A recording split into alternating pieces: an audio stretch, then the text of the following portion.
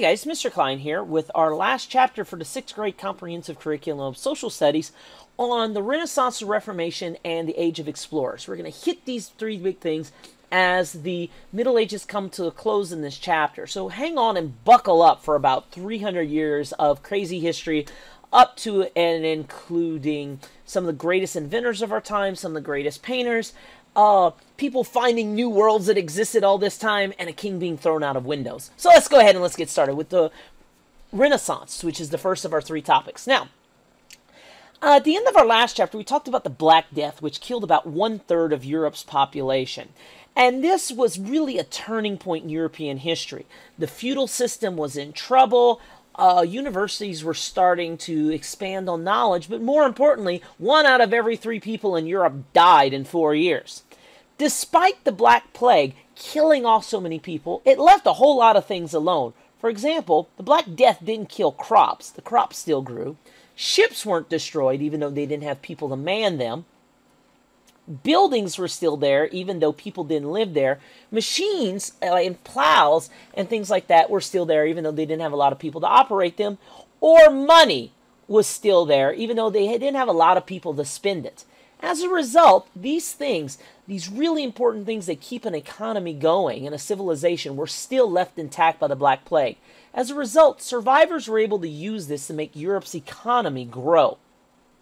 One of the things before the Black Death was a connection between Asia and Europe that started to grow. Before the Crusades, the Middle East and Asia used Europe as pretty much a backwater. It was a bunch of ignorant people. They were devoted to their religion. They just kind of farmed and they didn't do much else of worth. However, interactions with the Crusades saw that the Europeans actually had something to offer.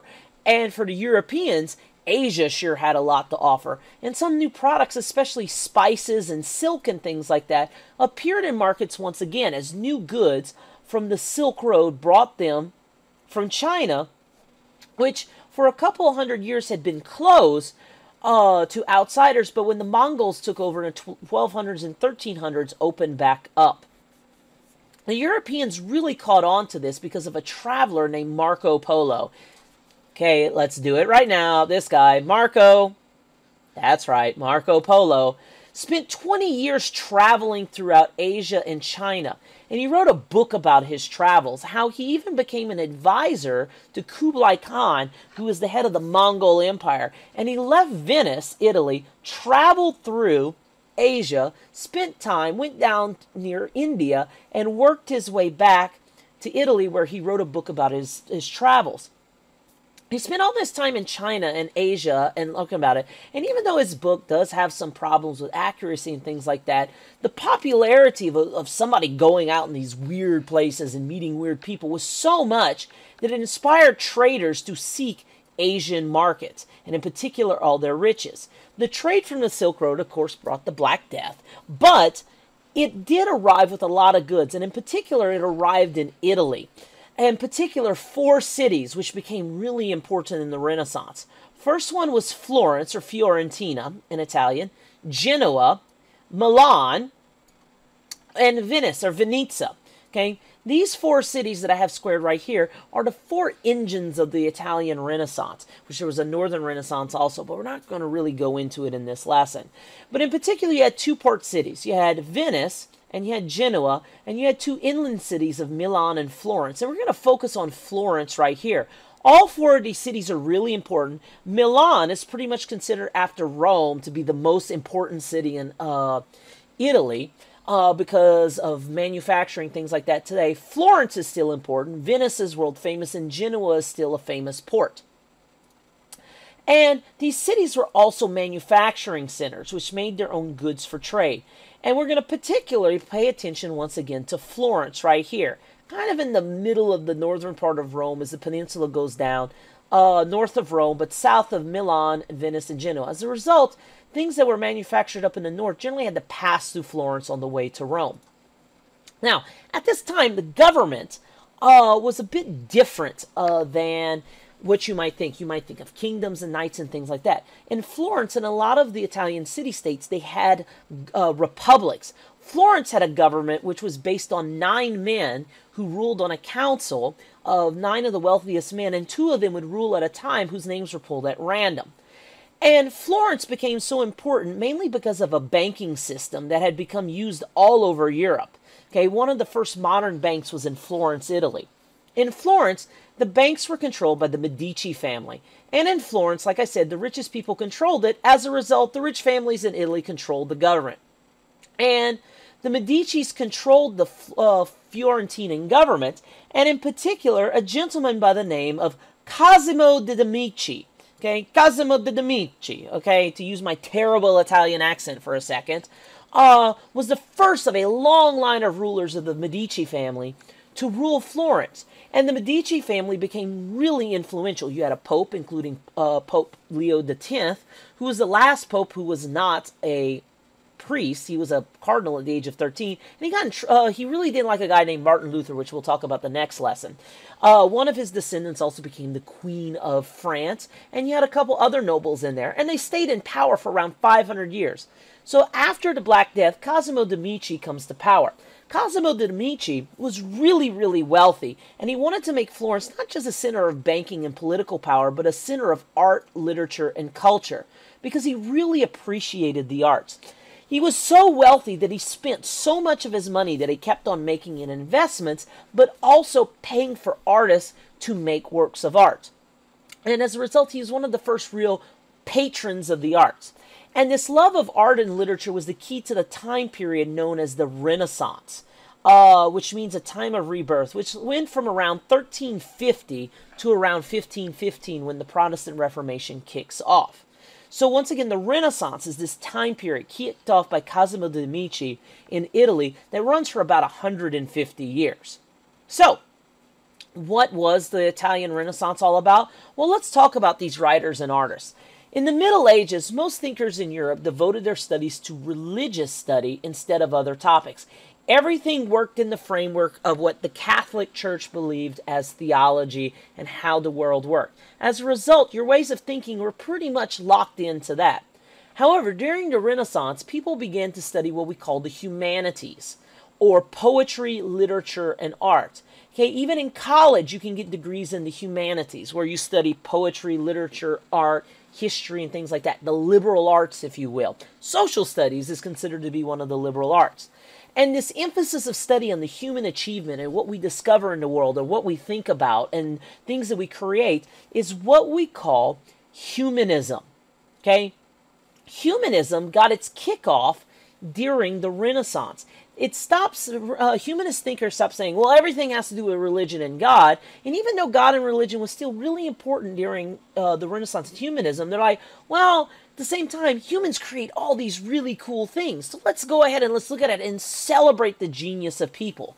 This included studying the writings of the Greeks and Romans. And these are what we call classical writings, which if you remember when I talk about the classical age, the Middle Ages, and the modern era, the classical era were the Greeks and the Romans. Okay, and the Middle Ages was the time period between the classical era and the modern era in the 17 and 1800s. Now, so let's talk about some important writers and some important people there. First off was Dante Alighieri. Okay, Dante Alighieri was an early Italian Renaissance writer, and that's this guy right here.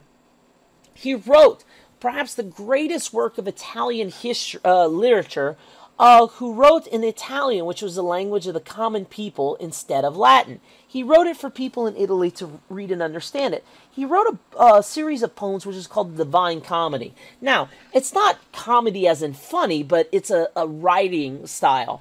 And in Dante's Divine Comedy, he talks about his trip from hell to purgatory and to heaven. And in the process, he really looks at the thinking of St. Thomas Aquinas and their view of the world. And it's considered to be a great work of literature in its writing and also a great work of explaining St. Thomas Aquinas' thinking, if you remember from the last chapter.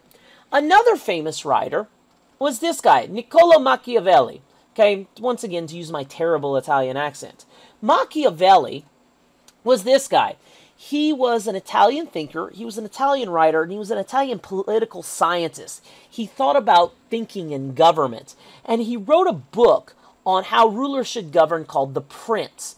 And according to Machiavelli, rulers should always look out for their own power, and they should always try to preserve their power and do whatever they can to rule by any means necessary. He's famous for making the phrase, "It's better to rule by fear than to rule by love," that people will respect power more than they will love.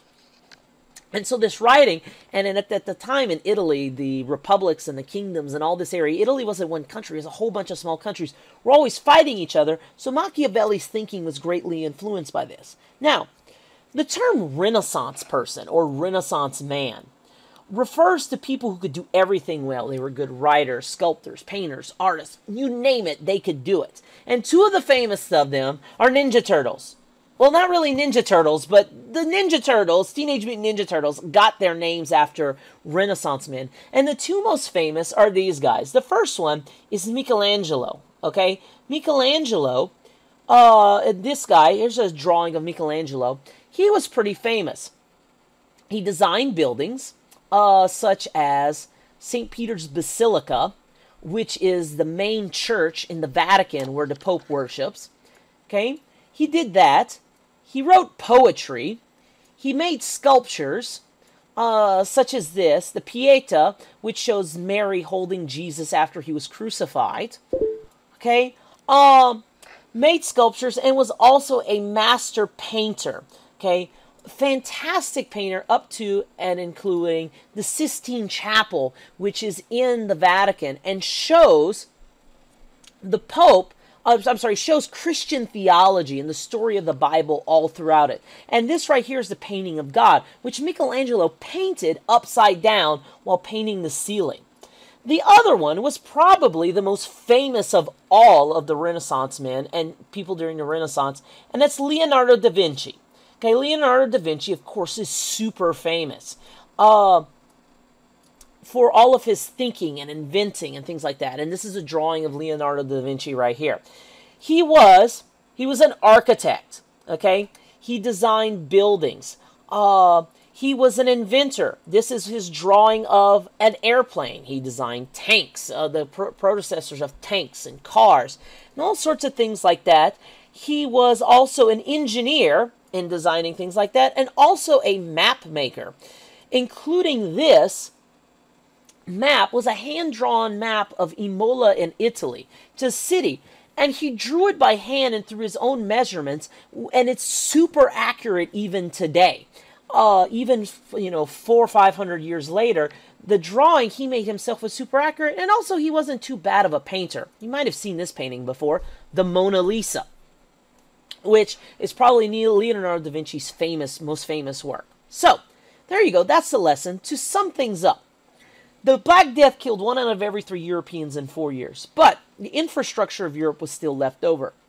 People like Marco Polo went to Asia and showed that there were all these new markets and new things that people in Europe should look at. 4 cities in Italy kind of started growing through trade in Europe, and the most important was Florence, through the leadership of the de' Medici family, in particular Cosimo de' Medici. They were bankers, and they used their money to fund the arts, leading to the Renaissance, or the rebirth of society.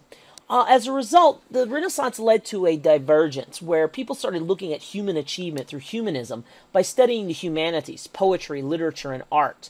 And some famous Italians who lived during the Renaissance and wrote were Dante, who wrote the Divine Comedy, which is considered to be the greatest work of Italian literature.